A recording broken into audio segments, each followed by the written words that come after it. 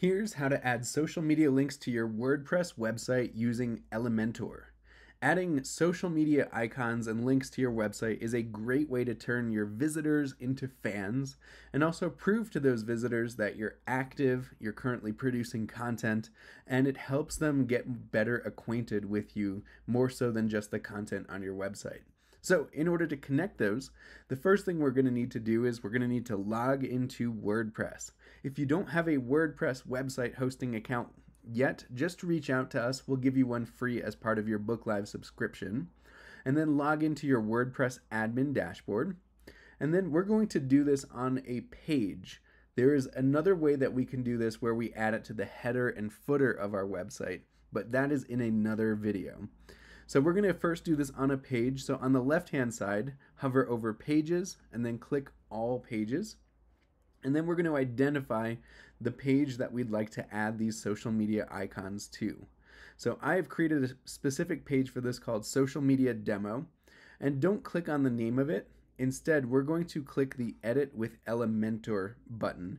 That will bring us to the Elementor website page editor. This page editor will take about 30 seconds to load. And once it's loaded, we are then going to add a container to the page.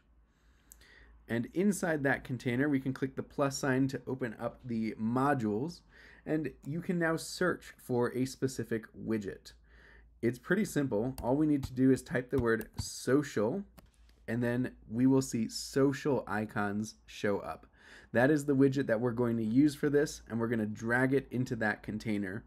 And you will see 3 social icons have appeared by default: Facebook, Twitter, and YouTube. So the first thing is I don't use Twitter, so I'm going to delete Twitter by clicking the X next to it in the left-hand editor.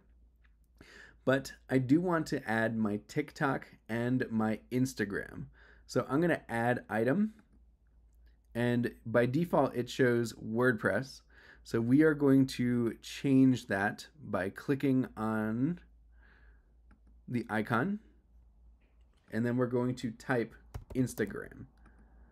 So click on the Instagram icon that shows up and click Insert, and by default it comes up with that icon.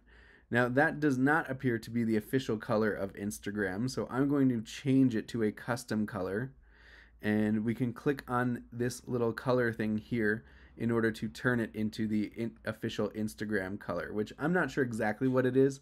That looks pretty good for now. I'm satisfied with that for this demonstration. And then the other thing is I want to also add my TikTok. So I'm going to add another item. So we're going to click on that WordPress icon. And then when I searched in the recommended icons, I couldn't find TikTok. I did see Spotify, which if you have a Spotify, this would be a great place to do it. So you may need to switch it from the recommended icon to the all icons and then type it again, and then it shows up. Click on it, click Insert, and then that color actually works for TikTok. So you may choose to make it a darker black, but that's totally up to you. All right, then the next step is to actually connect it to your actual profiles. So I'm going to start with Facebook. If we click on Facebook, in the link, we are going to need to grab the link from Facebook. So I go to my Facebook, grab the link, go back to the icon, and paste the link right there. Repeat the same process for YouTube. So I'm going to grab my YouTube channel, copy it to my clipboard, paste that there. Repeat the process for Instagram, copy that, paste the URL there. And then finally, repeat the process for TikTok, copy the link, paste it right there. And then when you're done, click Publish. And that will officially get your social media icons onto WordPress using Elementor.